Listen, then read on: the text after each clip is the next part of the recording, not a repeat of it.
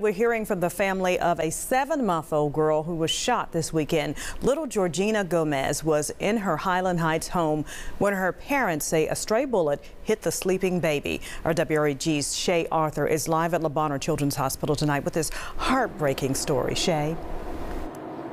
Hey, Stephanie, yeah, I mean, really, this is just such a tragic case that we have to talk about tonight. And tonight, that baby remains hospitalized here at Le Bonheur after undergoing emergency surgery, and she really still has a long way to go. She has another surgery planned to hopefully save her eye, and tonight, her family has a message. A family hurting tonight.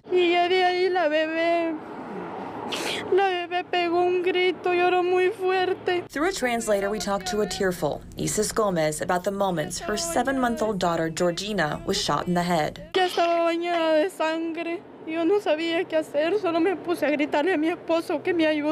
She says late Saturday night they were at their Highland Heights home off Baltic. Little Georgina was in bed with her family when suddenly they heard gunshots.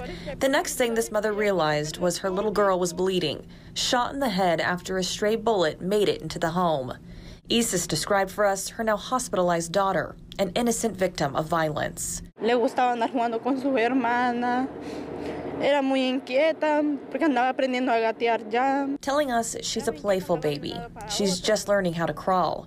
While the family now hopes for the best for Georgina, her father also has a message. Estamos tratando de salir adelante y no es justo lo que nos ha pasado porque imagínense que ni en nuestra propia casa estamos seguros. They want justice. They want the police to find the people who did this to their baby.